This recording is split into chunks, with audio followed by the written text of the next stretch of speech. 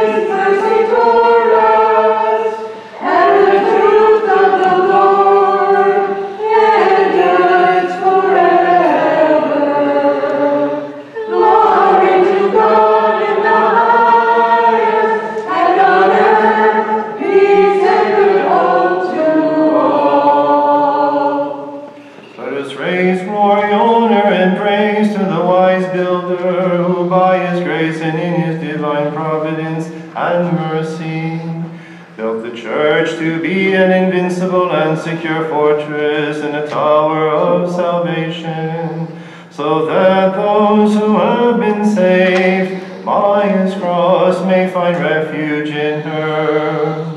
To the good one be glory and honor on this feast and all the days of our lives, now and forever.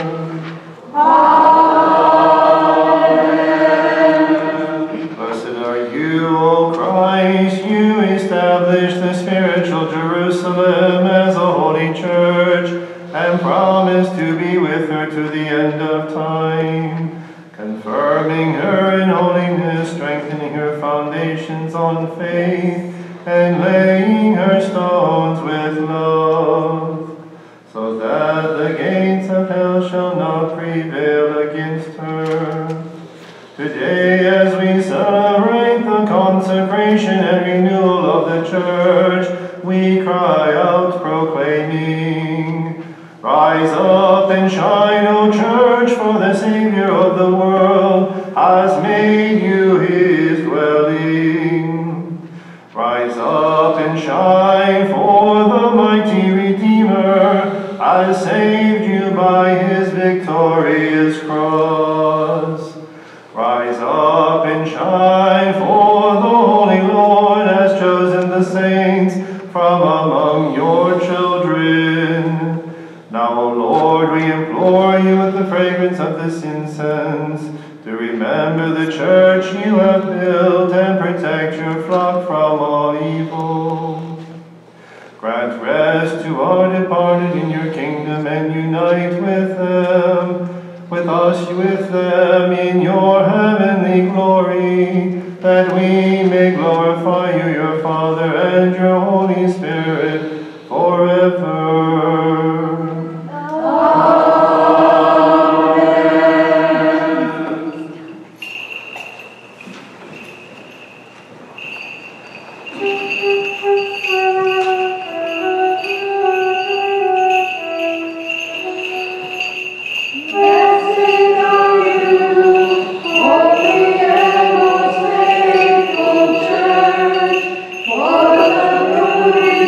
To you.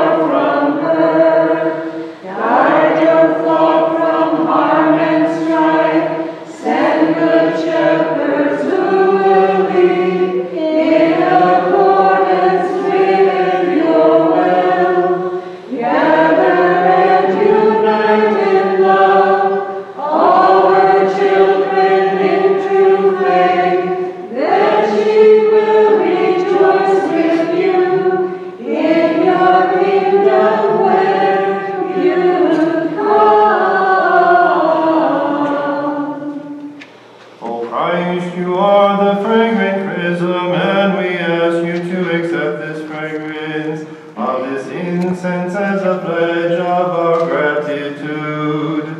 May the bishops, priests, and deacons who serve at your altars guide the church in your spirit. We glorify and thank you, Father, and your Holy Spirit, now and forever. Amen. Kadishat, Allo,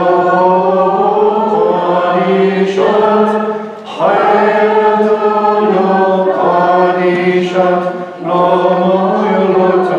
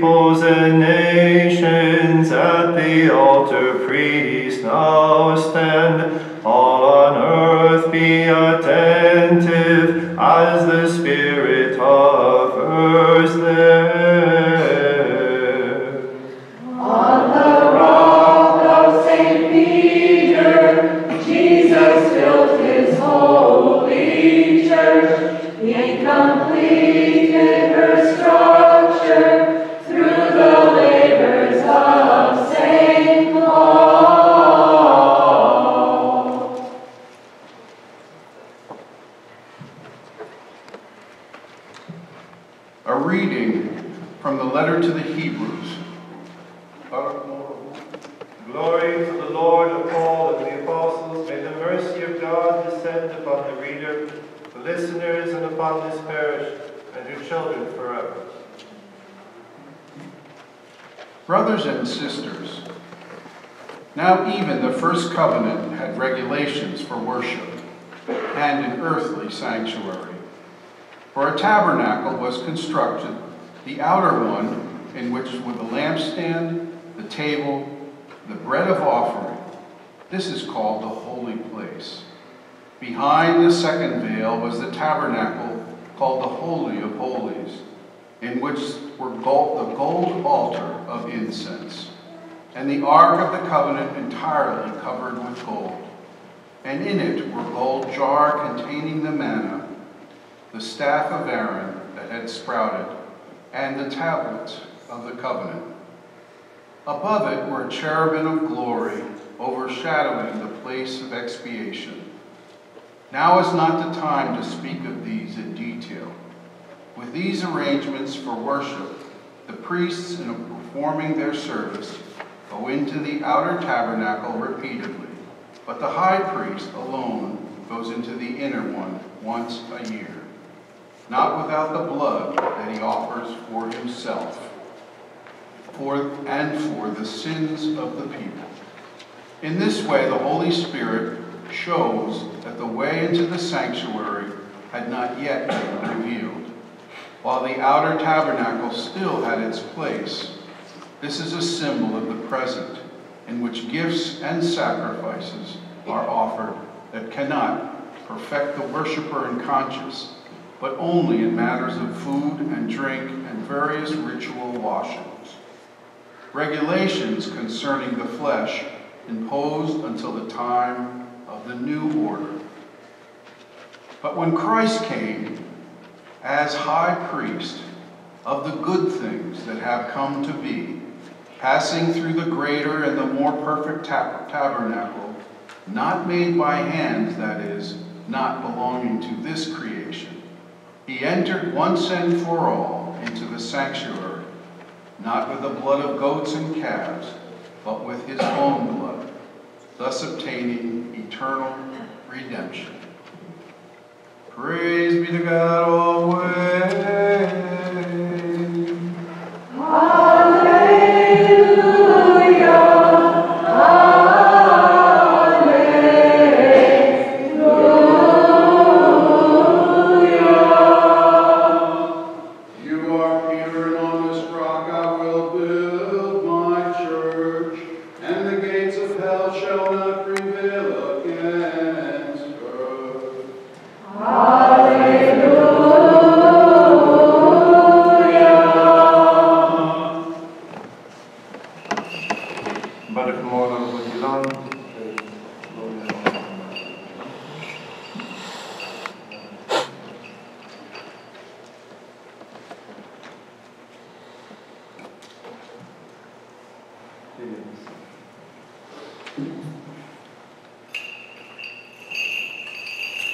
For the proclamation of the gospel of our Saviour, announcing life for our souls, we offer this incense and ask for your mercy, O Lord.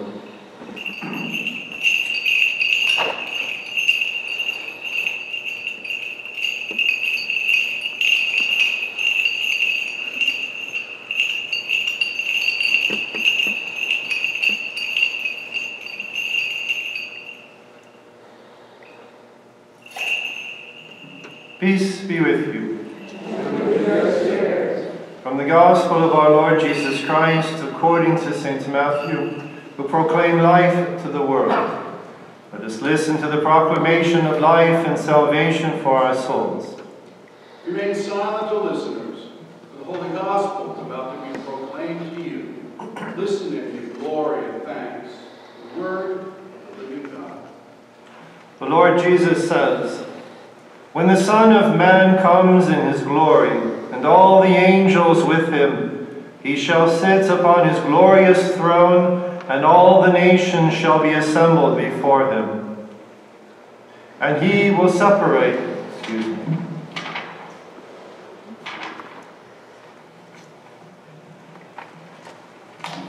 You've had enough of the end of the world for the moment. Very sad. Still St. Matthew. When Jesus went into the region of Caesarea Philippi, he asked his disciples, "Who do men say that the Son of Man is?" And they replied, "Some say John the Baptist, others Elijah, still others Jeremiah or one of the prophets." And he said to them, "But who do you say that I am?" And Simon Peter said in reply, "You are the Messiah, the Son of the living God." And Jesus said to him in reply, "Blessed are you, Simon, son of Jonah. For flesh and blood has not revealed this to you, but my heavenly Father. And so I say to you, you are Kepha, and upon this rock I shall build my church, and the gates of the netherworld shall not prevail against it. I shall give you the keys of the kingdom of heaven. And whatever you bind on earth shall be bound in heaven, and whatever you loose on earth shall be loosed in heaven." Then he strictly ordered his disciples to tell no one that he was the Messiah. This is the truth. Peace be with you. Praise and blessing to Jesus Christ, our Lord and God, for giving us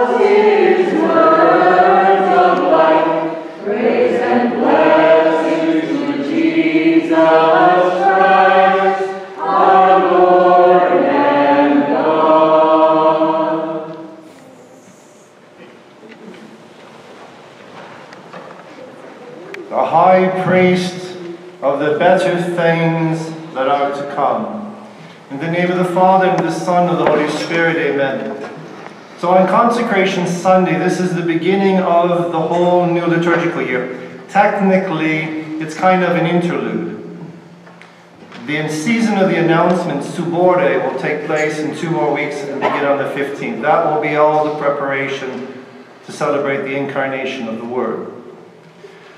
What this festival is historically a connection with the building of the Church of the Resurrection in Jerusalem by Constantine. So in the early 300s, it's dedicated, it's built somewhere, I think, between 335, and it's dedicated in this year. So the building of Constantinople, the building of the Lateran Basilica, all these things are taking place in these early decades of the 4th century.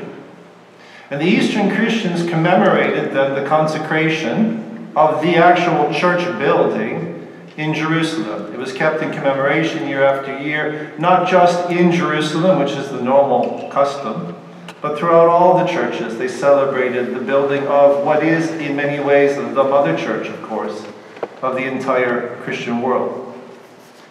But as the centuries went on, because of course that's 1700 years ago, as the centuries moved on, it began to have more of an understanding of the church, not as the building in Jerusalem, but as the church, which is that which belongs to the Lord, the assembly of the baptized, the church in her large sense as the body of Christ. And that's why this period now is about the consecration and stopping for a moment before beginning completely the entire liturgical year around our Lord, and to stop for a moment and to consider all the blessings that God gives us within that reality that we call the church. Which is why you'll notice that the prayer at the end of the Husoyo is about gratitude, thanksgiving. Now in the Syriac tradition, it has even more of a different connection of newness, because in the Syriac, the Aramaic tradition, it's very much linked with the Hebrew notion of Rosh Hashanah and Yom Kippur. And so that's why the reading today is about the Holy of Holies, the holy place, the blood that's taken in. What St. Paul is describing in his letter to the Hebrews is essentially Yom Kippur, the Day of Atonement. The one day of the year that the high priest, only one priest, only once a year, only for a moment. And in fact, that's not stunning, it's very surprisingly, or should we say slips my mind now. Josephus, the historian, when he's writing, he writes about Yom Kippur at his time. So he's contemporary more or less with our Lord, Josephus. And when Josephus is writing about the people of Israel, because he's a Jew, but he works for the Roman Empire. So Josephus, when he writes about Yom Kippur, he talks about the awe in which the Holy of Holies, where the Ark of the Covenant had been. When he speaks of it as being that place of the Shekinah, the presence of God, he says that there was a custom that the high priest, only being the only priest that was allowed to enter into that place ever, and then only once a year for one ceremony, taking in the blood, that he then sprinkled the ark with his fingers. That because of the awe and the majesty that they saw as being this presence, that the high priest would be tied with a rope. So the idea being, as he went through the veil, that if he was struck dead by that divine presence, nobody else had to go in, and they'd be able to pull the body out. Do you see how I've escaped the word for how you described it? It's not shocking, but it's kind of breathtaking of the idea of the awe, of the majesty, which for us was essentially an empty room. Because the true presence, the true Holy of Holies coming into the world is our Lord. So that's why St. Paul goes through, and that's why we think this letter to the Hebrews is not just written to Jewish converts, it's being written to Jewish converts who for the most part had been priests and priestly families. Because he's talking about things that for most people, they would have a vague notion of, the same way you have a vague notion of how the Vatican works. And so most of the Jewish people, they know the ark's in the tabernacle, they understand that these other things are in there, they understand that. And so St. Paul says we don't have time to discuss all these things in detail. The most important thing for us is that the high priest has appeared among us. The high priest of the better things to come, the things that are promised. That's the meaning. So that's what links our readings and the sensibility, if you like, of the Aramaean Catholic Church, the Syriac Catholic Church, with Rosh Hashanah, the New Year for the Jews, which is technically in September, October. Or Yom Kippur, the Day of Atonement. It was celebrated probably about a month ago. But it's linking together that same cultural attitude of the Syriac peoples who entered the church in their baptism. Now, when we have that understanding, one of the things that we want to stop for a moment is that over the last 150 years in the Western world, there has been a whole shift culturally from being to having to appearing. Meaning that up until the second half of the 19th century, so the late 1800s, people just lived their lives. You were an artist and you went to work, you worked in your blacksmithy, you worked in the fields, you did whatever you did, lawyer, whatever. You did your work, you lived at home, you educated your children, you were married, you did all of this. You simply lived your life. But at the end of the 19th century is the rise of Macy's, Lord & Taylor's, all of these major department stores, who started coming out with the idea of how to make you buy more things. Why do you think to this day, I mean, the children may be devastated, to this day, well, Macy's parade and everything, and Santa Claus and what's going to happen at Christmas. All of this is a creation at the end of the 19th century to put you in the mood to open your wallets and to also teach your children to scream and cry until you took them to the department store to see Santa. They're marketing ploys. That's why Santa Claus is at the end of the Macy's parade. A store used to be just what it said, a store. There's a place in town with a merchant who had supplies. And you came in with your list, you asked for so many pickles, whatever you needed, and he would package everything up for you and you would leave. But that wasn't efficient enough. I have to make sure that you buy more things than what you actually need. And that's the birth of advertising. And that takes you into the 20th century, where now our being is not defined as just existing and doing what we do as being, even especially as being Christians, receiving the sacraments and living our lives. That marketing begins to define us in the early part, and especially in the middle of the 20th century, with defining who you be, who you are, with what you have. That's the birth of suburbia. You need the bigger house. You need the lawn. If your neighbor has a pool, you need a pool. If they go to the Virgin Islands in the winter, you need to go to the Virgin Islands. So that what happened is we shifted in the culture that it became a defining aspect of not of our existence, but our existence was defined by what we had. So our houses got bigger. We all remember the house that you lived in when you were a child was really big. You go back to it now, wow, it's kind of much smaller than you remember it to have been, because you're bigger now. But now, of course, we have two people rattling around in a 4,500 square foot house. Why? Because I define myself by those things, stuff, to the point where we have attics, especially in the Midwest, basements, filled with boxes that we would be hard-pressed to name what's in those boxes in any great detail. There's a general notion, well, that's clothing, and there's, I think, some china over here.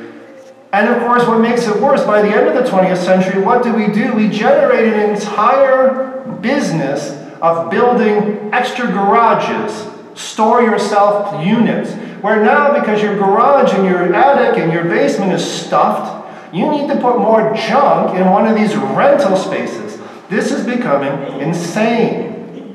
How many things do we need? But the problem why we do this obsessively is because we've been trained to do this for almost a century now, to define our existence by the stuff that we own. But of course, that's not the end of it. Being possessing, appearing. Now we've gone the next step where how we define our existence are through things like a Facebook profile, whatever you call it. We tailor a public image. You want to be a star? Upload your YouTube videos. Take photos of your lunch as if anyone really cares what you're going to eat. If they were with you at the meal, and you'll say, oh, this burger looks really good. Oh, it does. But no, I'm taking a picture to send to people who aren't anywhere near this restaurant. Because it's not so much about the burger or the chips or whatever it is that I'm taking a picture of. It's about how I am manicuring, tailoring a public image. So that becomes my existence. Now the problem with all of this, well, one is it's just superficial and artificial. It's not me. But we've moved from really existing to existing, as they say these days, online. Which not even makes any sense, ultimately. But it is also satanic. Remember, Shaitan means adversary. And when we use it as a personal name, it means that being which is in personal adversarial opposition to the Creator. And this is all satanic, because what happens from moving from existing and being and having a life, to defining a life by possessing, to defining a life by appearing, what happens in this mentality culturally means that everything is artificially crafted. That's what artificial means. It literally means making by art, a technique. Photoshop, video editing. And so we change these things that literally means made up, artificial. But what happens psychologically and culturally is everything then has to become emotional. Everything has to... Who's going to watch a movie? It's why you don't watch Russian films. And no one likes Russian... Well, people don't tend to like Russian novels because, one, they're 900 pages long. And there are a lot about, like watching the old movies before we entered into this appearing world, but it's part of the creation of the appearing world, are all those black and white films that have 15 minutes of just two people sitting at a table talking. Dialogue. That's why your grandchildren don't like old films. You like them. They remind you of a different period of time. But it's boring. These people just talk. And in the Russian novel, you have 6 pages describing the solitary figure sitting in his parlor, looking out the window pensively at the teapot. And you'll just describe the clouds, you describe the window, you describe the curtains, you describe the table, you describe whether there's... You go through all of the description of something which is in the story real. But what happens is, it's like when you watch movies these days, the first 10 minutes something has to blow up. You don't even know what the story is, but something has to grab your attention. Because in a world of appearance, everything has to be emotional. Everything has to be drama. Every mundane detail of my life must be an attitude of self-expression. Hence, logically, I take a picture of my hamburger and I post it. Because every detail, we were doing this in the 90s with the Walkman and everything else, and we do it even more now with earbuds. Everyone just lives life with their own soundtrack. You ignore all the other human beings around, you just have music playing, you see them all over the place walking down the streets. And the reason why I say that this is satanic is not because I don't like Facebook. I mean, who cares? It's just technology. Because it is exactly the opposite of the Christian gospel. You know your catechism. And you know that the sacraments, the divine mysteries, they are outward appearances, signs. They are efficacious signs indicating something of reality that they effect, that they accomplish, that they bring about. That is completely opposite of everything has to be appearance with nothing behind it. The reality of the Christian message of Jesus walking in the streets of Jerusalem, the high priest of the better things to come, You see a man. So all you see is a man. The one who dies on Calvary, all you see is a man. But we know that existentially, being, that it is God, the Word, the divine Son, who dies for the redemption of the world upon that cross. So that what the Lord God does is He takes things that we can see and hear, the divine mysteries, in order to bring us deeper interiorly. The satanic aping is to do it all opposite, where everything is appearance and explosion and outward, with nothing inside. And so what happens is, one, you get all of your young people, the suicide rate going up, the bullying going up, you're fat, you're too thin, you're not athletic, all this bullying is because when you actually know the person in 9th grade instead of just the Facebook profile, yeah, she's different. You're too fat, you're too thin, you're not popular enough, you're not all of these things because, of course, all of the attention is the outward appearance. It is also the reason why you have an increase of all these dramatic shootings, because everyone in their mind, I have to do something dramatic in my life. It's the famous 15 minutes of fame in every person's life. Well, some people, mentally unbalanced, they want that attention in some way to be seen. I mean, in the class, this is not new either. In the classical world, one of the 8 great wonders of the world was the Temple of Diana in Ephesus. It doesn't stand anymore, and it was destroyed in antiquity. And we know the man's name. He did it on purpose because he wanted notoriety. So he set fire to the temple. It's the same thing, human psychology. But you notice that how the Lord God is to take us deeper into existence and the transfiguration by grace and by light from things that we originally see to pull us into something that is deeper. So this takes you back to the idea of the presence of God in the Holy of Holies and why they would tie the rope around the high priest. Because if it strikes him down, that inner reality that we do not see, I'm not going in to get the body. You can't just leave it in there. So we have to be able to pull it out. But this is why in the world, culturally now, after 150 years of this movement, everything is drama. Everything is hyped up. We're not just having an election. This is going to determine the entire history of the world. If you don't vote this way, America will no longer exist as a country. If you don't vote this way, we're going to have a revolution in the streets. They're all guilty of it. Everything has to be drama. Because we live in a culture where everything has to be superficially cultured and cultivated through appearance. And as I say, when you analyze it, it is satanic.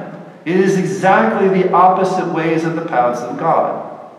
This is why so many of your families, your children, your grandchildren, don't go to Mass anymore. Why? It's very simple.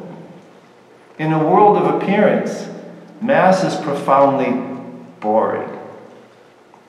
You just do the same thing over and over. Why do they go there?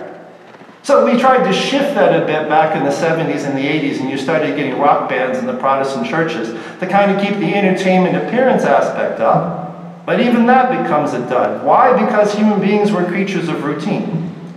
And if we don't accept that and think that all of us have to have individual lives that are going to be Alexander the Great, we are deceiving ourselves, obviously. I bring all of it up to understand that when we talk about renewal, renewal is about my life individually, concretely. Not by the things that I own. Those are the denunciations of our Lord, of the wealthy of the world. It's easier for the camel to pass through an eye of a needle than the one who possesses wealth to enter the kingdom of heaven. And as far as appearances go, our Lord is always denouncing hypocrisy, the appearance. Touch up that photo, put it in. Oh, that photo on her profile, that's from 15 years ago. His beard's a little darker, he's got more hair. Yeah, you just kind of patch it all up. That's what our Lord calls hypocrisy. The word hypocrisy in Greek means an actor. So we've arrived at a cultural reality where, not you perhaps, but the culture that we live in is grounded in hypocrisy, to act, to try to be something, to try to appear some way. And as a result, when we become so obsessed by that external, we actually never spend the energy to become something different. It's all about the profile. It's all about the image. So on a day, the beginning of the new year, we thank God for the gifts that He has given us. The light. Many of our prayers refer to the light. And God has never brought us anywhere in our spiritual lives to say, well, that's good. Now I drop you on your face. Because the more that God can get us to enter into the transformation of our being, the more He can tell us. So that we know that if our Lord has brought us to this day, if our Lord God has brought you to this day, November 1st, at this moment in your Catholic life, it's because He has so much more to give to you. And His desire is to reveal and to speak to that person, not to your Facebook profile, not to your storage unit, but to you, the individual, the person. And in that transfiguration, that is the reason when we talk about gratitude on this day. That we should be filled with thanksgiving for all the things that God has brought us and in order to bring us into. So I want to leave you with two quotations. They're both from the prayer of this morning, Safra we call it, in the church's office. And in the incense prayer of the Husoyo, our Lord is referred to as living peace. You are that order and that tranquility of order. You are living peace. Oh Lord, you are the living peace who has reconciled heaven and earth, the unseen and the seen. Because remembering that what St. Paul is talking about, he says that in the book of Exodus, we're clear that this temple, the holy place, the Holy of Holies, is a reflection of what Moses sees of the hidden divinity while he's on Mount Sinai. So the temple was always a place reflecting the divinity. But as St. Paul says in this epistle today, until such time as the reality was to come, and he says the time of the setting of things right, fixing things. And that's why the temple was destroyed in the generation after our Lord. It no longer served the purpose. And when a physical temple is once again built in Jerusalem, you will know that that is the major sign of the presence of the Antichrist. And so, divinity is reflected in the temple, and the temple reflects the reality of the living peace to come, as St. Paul says, the high priest of the good things that have arrived. And so that's why I leave you with the last line from the Mazmurl, from the hymn this morning. Let it ring from the mountaintops. Rise up, you heard it throughout all the Husoyo ceremony. Rise up and be clothed in light, for your light, with a capital L, your light has now come. In the name of the Father, and the Son, and the Holy Spirit, amen.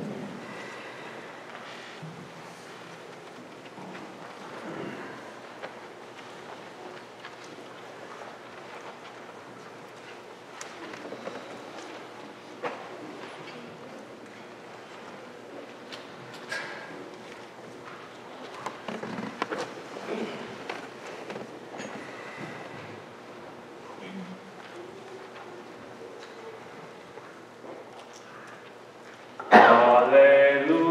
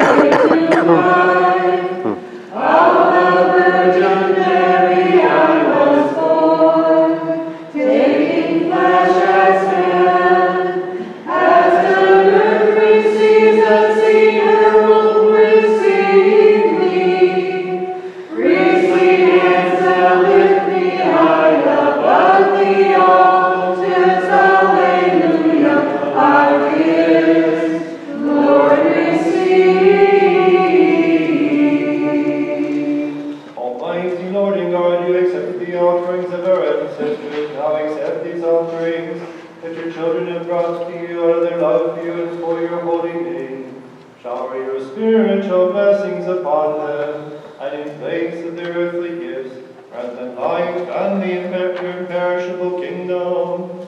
Amen. As we remember our Lord, God, and Savior Jesus Christ in his plan of salvation for us, we recall upon this offering all those who have pleased God from Adam to this day, especially Mary, the Blessed Mother of God, Saint Joseph, her spouse, the chosen one, Saints Maron and Saint Jude. Remember, O God, the children of the Holy Church, our fathers and mothers, and our brothers and sisters, both the living and the departed, especially those for whom the sacrifice is offered, for all the intentions of the Catholic Extension Society and its donors. Remember also all those who share with us today in this offering.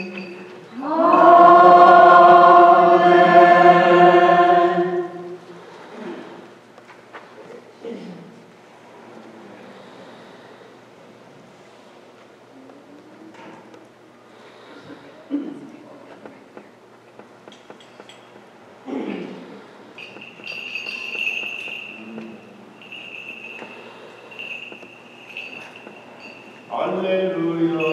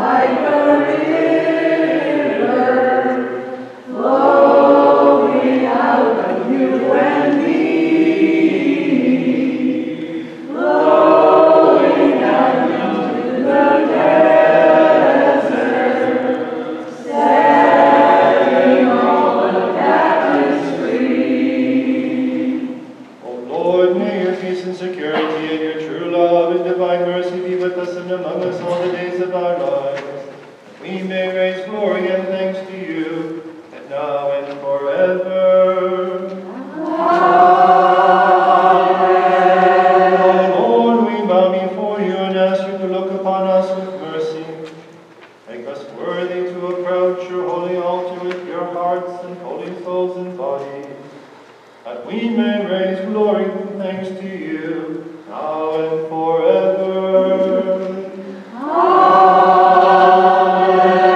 Amen. O God the Father, in the grace of the only begotten Son, and the communion and indwelling of the Holy Spirit, be with you, my brothers and sisters, forever. And with your spirit. Let us lift up our thoughts, our minds, and our hearts. We lift them up to the Lord. Let us give thanks to the Lord with reverence and worship him with humility. It is right and just. Truly it is right and just to glorify and praise you, O God the Father, for you are holy and the giver of life. You are blessed with your only begotten Son and your living Holy Spirit. You are surrounded by the cherubim and seraphim who sing with your voices in heavenly melodies. They cry out, glorify and proclaim.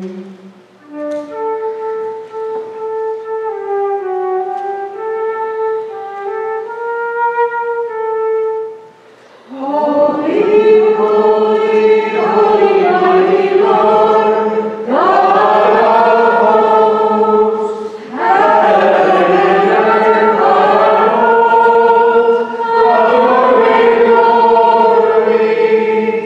Hosanna in the highest.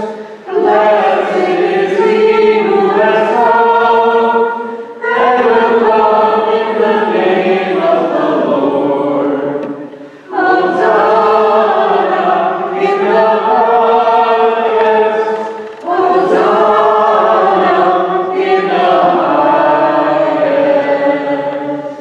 Holy, holy, holy are you, God the Father, full of mercy. Holy is your only Son, our Lord Jesus Christ, and holy is your life-giving Spirit. You are holy and the giver of all that is good. For our salvation, your only begotten Son became flesh of the pure Virgin Mary, and by his divine plan he saved and redeemed us. وبيعملوا حضركم حشر لما بالحياة أنساب الأحرامنا قولي شنطو وبارح بقادش وحسويا بالتلميذة وقارمارا صابح كل مهنك كل خور خونو دانيتاو فخرو ديل دخلوا فيكون واخلف ساقيك ميتقسل ومتيهم حسويا حومي وحاين العالم عالمين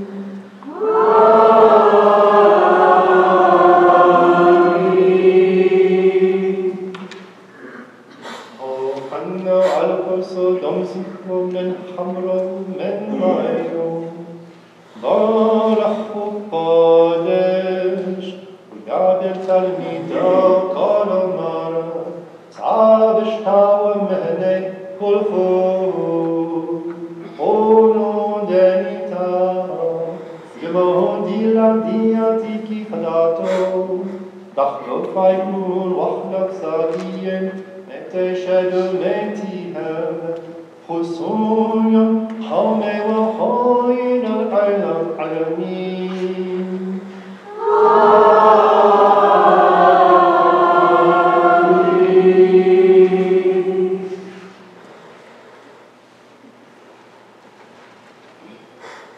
Whenever you eat this bread and drink this cup, do so in memory of me until I come again. We remember your death, O Lord. We profess your resurrection.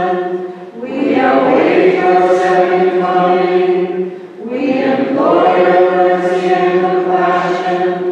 We ask for forgiveness of sins. May your mercy rest upon us. O Lord, lover of all people, we remember your plan of salvation, and we ask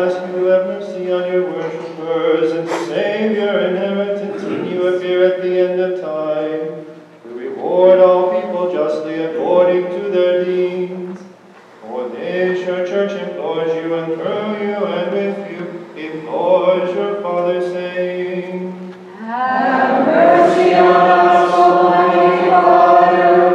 Have mercy on us. O Lord, as we, your sinful children, receive your graces, we thank you for them, and because of them, We praise you, we bless you, we adore you.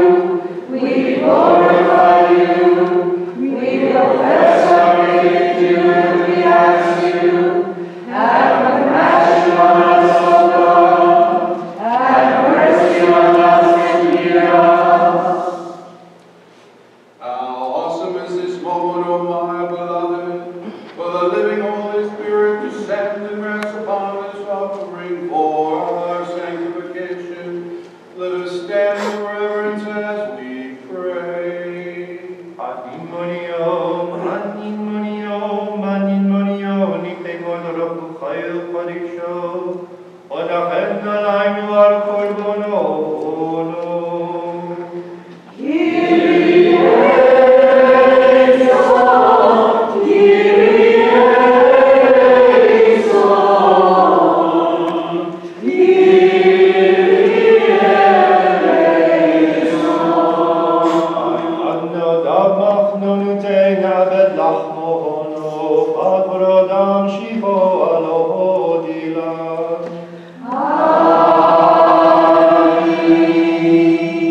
Ulam sohodam kosono, nimolidedam shiho alohodila.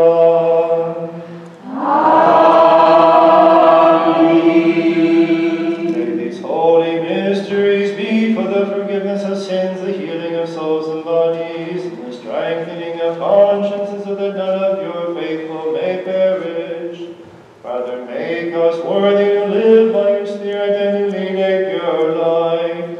We raise glory to you now and forever.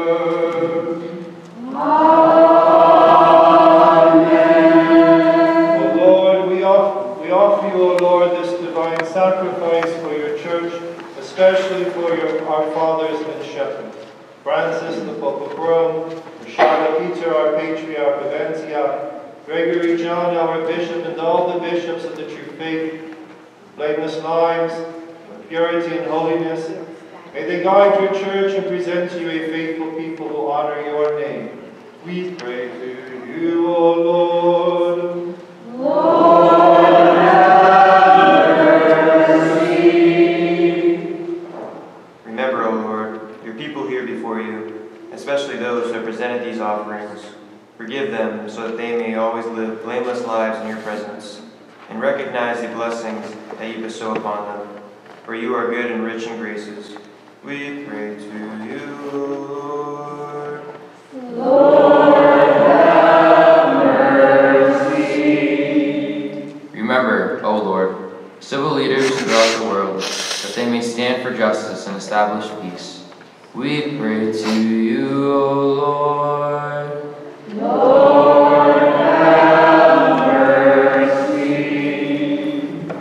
Remember, O Lord, all those who have pleased you from the beginning, especially Mary, the Holy Mother of God, and the prophets, apostles, martyrs, and confessors, St. John the Baptist, Stephen the Archdeacon, St. Maron, St. Joseph, St. Jude. Assist us with their prayers, and make us worthy to rejoice with them in your kingdom. We pray to you, Lord. Lord, have mercy. Remember, O Lord, the fathers and teachers of the true faith, who have endured sufferings for the sake of your church and your people. May we truly and faithfully follow in their footsteps. We pray to you, O Lord. Lord, have mercy. Remember, O Lord, the faithful departed who have left us and have gone to their rest, hoping in you, awaiting that life-giving voice calling them to life. Accept the offerings we present to you on their behalf, and have mercy on them in your kingdom. Through our Lord Jesus, who is without sin, we hope to find mercy and forgiveness for our sins and for theirs. Grant rest, O God, to the departed, and forgive the sins we have committed, with or without full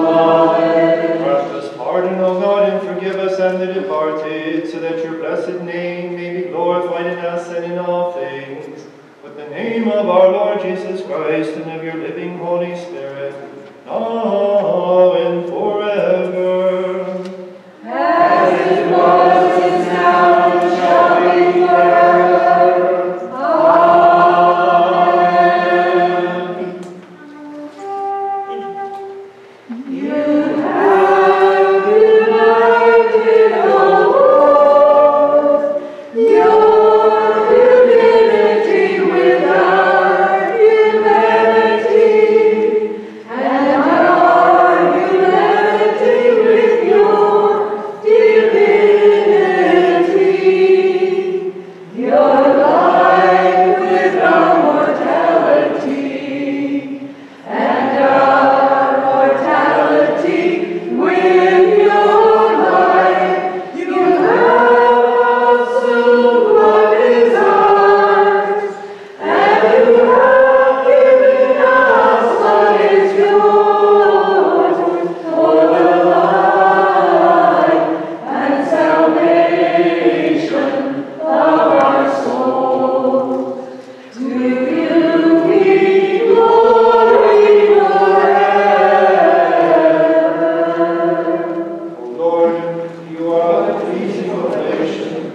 You offer yourself for us. You are the forgiving sacrifice. You offer yourself to your Father. You are the high priest. You offer yourself as the Lamb. Through your mercy, may our prayer rise like incense, which we offer to your Father through you. To you be glory forever. Compassionate Lord, may we, your lowly servants, be made worthy to pray with purity and with holiness, and to call upon you, saying, Our Father, who art in heaven, hallowed be thy name. Thy kingdom come, thy will be done, on earth as it is in heaven. Give us this day our daily bread, and forgive us our trespasses, as we forgive those who trespass against us. And lead us not into temptation, but deliver us from evil. For the kingdom, the power, and the glory are yours, now and forever. yes, O Lord, lover of all people, deliver us from the evil one and from his deceitful ways. Do not forsake us, lest temptation overcome us. For yours is the kingdom, with your only Son, and your Holy Spirit, now and forever. Amen. Peace be with you. And with your spirit. Bow your heads before the God of mercy, before his forgiving altar, and before the body and blood of our Savior, who gives life to those who partake of it, and receive the blessing from the Lord. O Lord, bless your faithful people who bow before you.